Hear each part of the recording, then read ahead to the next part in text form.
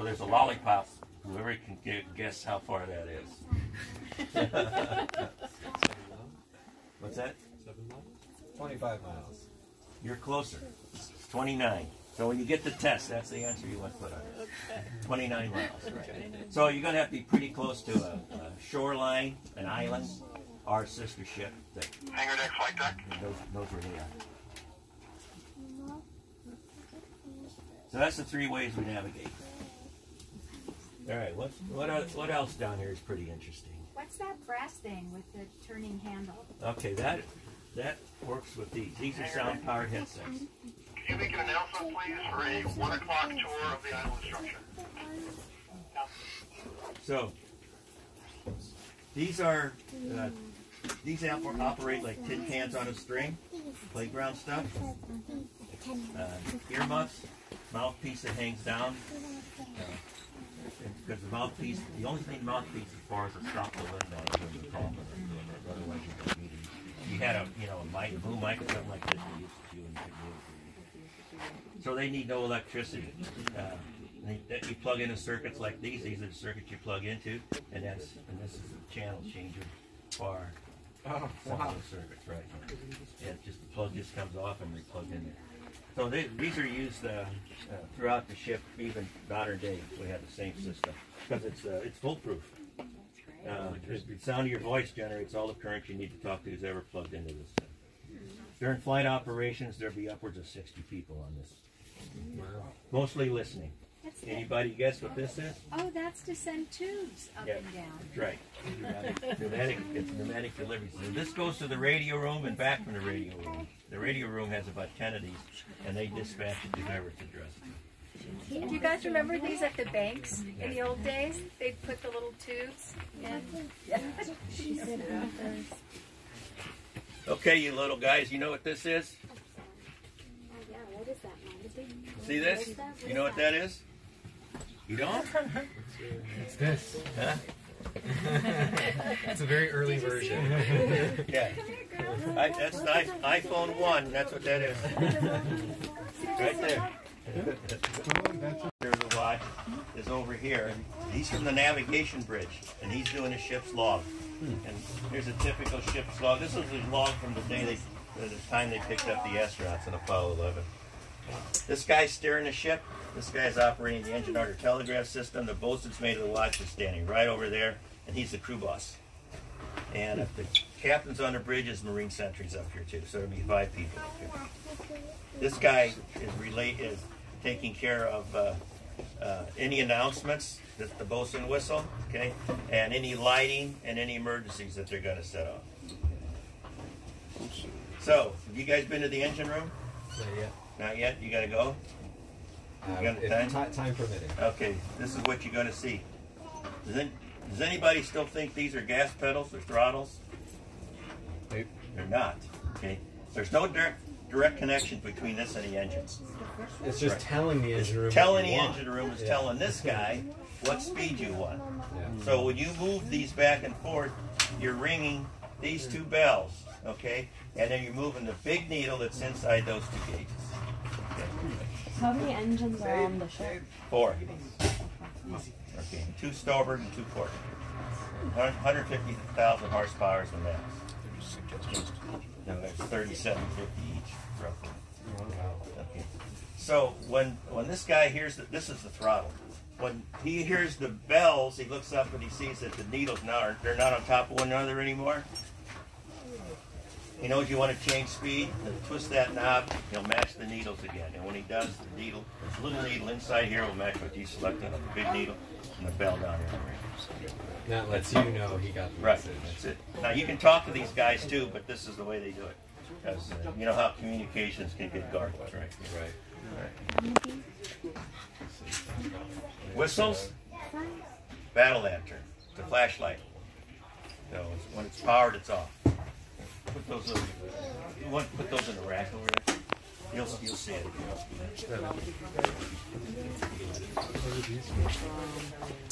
So this is the emergency brake. Oh.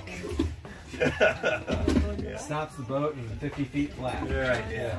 The surface collision alarm. Behind us so we can see something. whole ship. Well, no, because he has the captain and the admiral both have what's called in-port quarters, and they're on the L1 level. That's right below the flight deck. This is where he, when the ship's at sea, this is where he would be there. Is that a real piece of writing then? The letter? That was from Yes. the Apollo pickup. Yeah. We liked that. Right. Yeah. You know, girls would like that sort of thing. This is where the captain would obviously sleep. And Yeah. This is where he would be. He's up here all the time when the ship's at sea.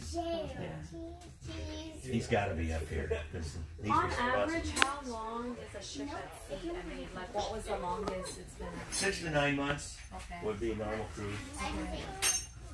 Wow. That's- So that's a long time. interesting. It's a long Like, time. it's like mind blowing, right? Like it's, you feel like you don't even feel like you're on the water. You feel like you're just in a hotel or like some living I quarters. know, we really want to go see the deck that has the living quarters and the war Yeah, room and all of You that. can see all that right below the top. We actually are trying to make a 2 o'clock show out at the Chabot Oh. Museum, so we actually have to start leaving. Are you from We've the gotta area? leave it. No, I'm from yeah. Los Angeles. Oh, you are. Okay. And the twins live here in San Francisco, and Okay. Devin's in Chico, and we wanted to do that and this. 1 o'clock right now. 10. Well, 10 till, so we've got about 10 minutes. 10 we minutes. gotta take. Yeah. All right, let's go see the bridge Okay. real quick then. Great, all right. From here, I guess? Is where we go Who from? sits there? That's where the captain would sit when they're doing underway That way. replenishment, taking on supplies. Okay. Now, why have you've got the steel guarding, you know, the pilot house and all these ports that open and close? Why all this hullabaloo? Because this was the outside of the ship when it was built. Oh, This wasn't him. oh, Right. okay. Wow, that's cool. Well, this has been so much fun. Thank you. You're welcome. It's been a wonderful tour. I definitely have to come back. I've got a whole day to see Oh, the yeah. ship. Yeah, if you just saw the hangar deck in here, that's too bad. And then that's a A lot of, purpose. a lot of other interesting stuff to see. You guys know what this is, right? Right? No. It's an excavator. Oh, okay. What's the bucket? Yeah. Is there still a pretty? I know that's that a water catching water drips. in the past, you know, everyone in the military was smoking, right? Smoking coffee, cigarettes and coffee. Right. Is there still a big culture of smoking cigarettes? I don't think now, there or is. is I don't that- know about smoking. I'm sure that everybody's still drinking. We could Monday night. They're playing to drink coffee all the time, but no smoking anymore. Right. I don't know if they can smoke on the ship or not. I'm sure they can in certain spots. There's got to be designated areas. Yeah. All right. Well, we gotta figure out how to get back to our car. All right. Let's go down this way. Okay. That is cool. And so, what are the meaningful differences for the Admiral's Bridge versus the? Well, he has all his gauges say what the ship's doing, but that's not his responsibility. He's in charge of the fleet. The fleet, right? Yeah. What are you guys? Are they on our crew with us? They're What are you guys banging. doing up here by yourself? Come on in here.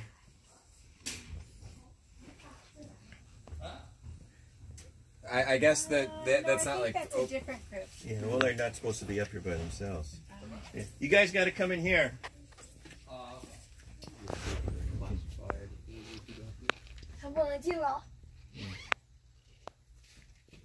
So was the Admiral typically on the aircraft carrier? There was always almost an admiral on here all the time. Yeah. You're not supposed to be up here by yourself. Did you just come up the stairs by yourself? Yeah. No, you're not supposed to be there. Just stick with me. We'll be Oh, okay. right. Yeah. Okay, 你不能到处自己走。 Right, yeah. So this is a typical task force here, where the Hornet was the flagship, Got it. right? And there was another Essex class carrier there, 2 escort carriers. You get 4 major battleships, and then this was the invasion of Okinawa. One of the task forces. How many ships would be in a task force? There Like you, how you many? see them right there. That's an actual task force.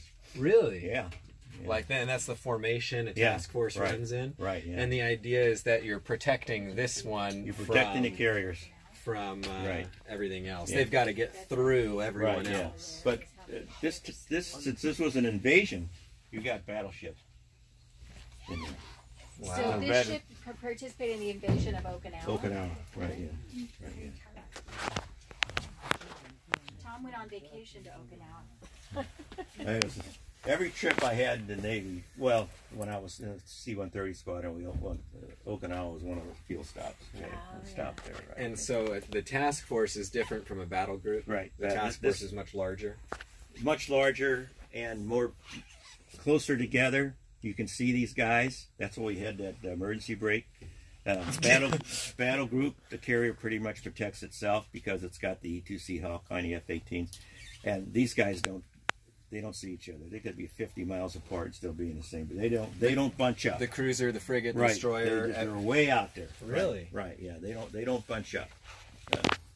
And this is what the Essex class carrier looks like. It's about 2 acres on the flight deck and just shy. Oh, so this is the 30% larger. Right. That's the Nimitz class carrier. And that's the nukes. So they got 4.5 acres on the flight deck, and just shy of 4,000 men. So they could be an aircraft carrier. Right. Carrier. Yeah. Did you see the picture? Yeah, that's right. Yeah. You lay one inside the other. So this steam turbine powered by steam turbine powered by steam turbines. The water's heated with oil. The water's heated with a nuclear engine. Yeah, I remember my These dad guys would refuel every 5 or 6 days. This guy doesn't have to refuel for 25 years. Well, I remember being so tickled when my dad explained to me how nuclear power worked, and he said, yeah, so the nuclear engine isn't actually doing anything but heating steam. It's just a really efficient way to heat steam. You guys got to go? We do. Okay, let's go. I'm sorry. It's all right. Thank you. We're so enjoying this. Yeah, We're this so has been a lot of Do we go down? Yeah, down 2 ladders.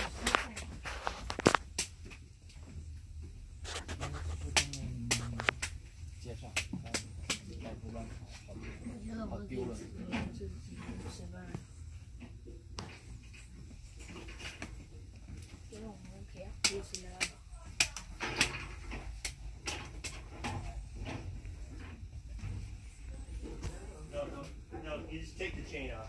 That's to keep people from coming up. This is basically a down ladder. You put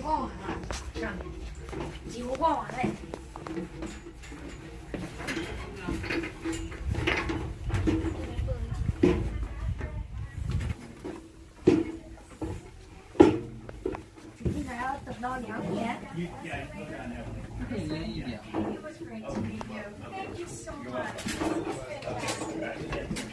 Very much. Okay, enjoy your show. Okay. Thanks, Tony. Uh-huh. Amazing tour. Are you here all the time? Saturdays. Saturdays? Right, yeah. Thanks. You're welcome.